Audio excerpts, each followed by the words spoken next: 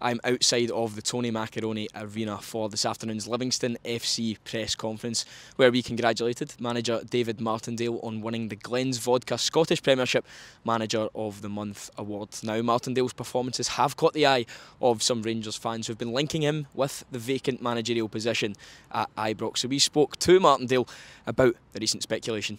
I've seen about 1,000 gifts. 1,000 gifts.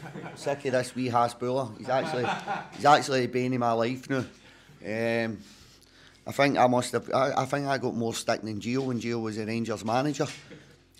So no, nobody's been in touch. I don't envisage anybody being in touch, and I look forward to seeing who Rangers bring in.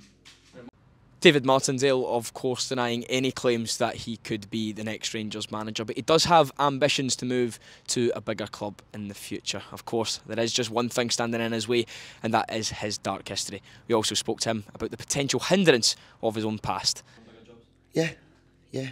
Not in terms of ability, because I know I can do bigger jobs. I know I can do the jobs. But in terms of my background, is it going to pose a problem going forward in my career? Probably. But again, I've genuinely, honestly, I understand that.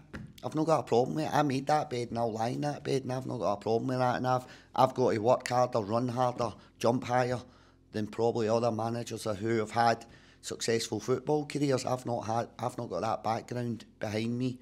So that wall I've got to climb's a lot bigger than most, and I'm quite happy doing that.